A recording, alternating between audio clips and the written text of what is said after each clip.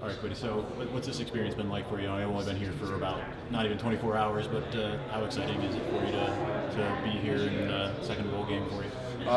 It's pretty exciting.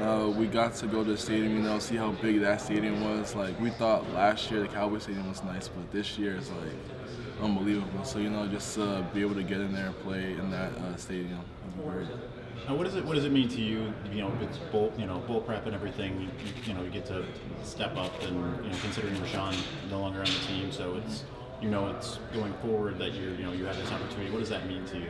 I think it means everything because it gives me that opportunity to show everyone who I am.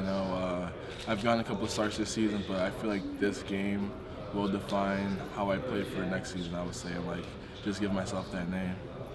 How much did that help prepare you, having those couple games already under your belt? I think just control my nerves, because that first start I was real jumpy, but then after that second start I was like, all right, now I got this, and the third start, and now it's just natural now. How much do you feel like you've grown, not even just from the beginning of this season, but since you arrived on campus? I feel like I've grown a lot, maturing wise on the field. Like I said last year, I was real small. I matured in the weight room, I matured on the field, and I think I matured in the playbook as well, because freshman year I didn't take watching film that seriously.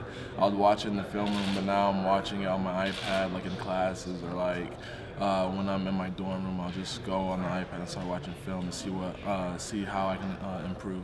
What changed? How did that change come about? I would say more playing time. With the more playing time I got, I had to make sure I know my stuff, because with Coach Maddie, he gives us tests, and he makes sure that we know our stuff, in the formation before they even snap the ball. So, yeah. Now, we're looking at Florida. What's kind of stood out to you when you watch the film, and what kind of challenge is it for you? Their halfbacks are real good. They're real fast. They improved a lot from last year. It's not the same Florida team, like Coach Maddie would say. So we just got to come out and play our best game. And how has it been? What are you going to miss about playing? You played pretty much opposite Chase for even stepping in. You've been in that Rashan role, even though you were Chase's backup. What has he meant to you? Chase? Yeah.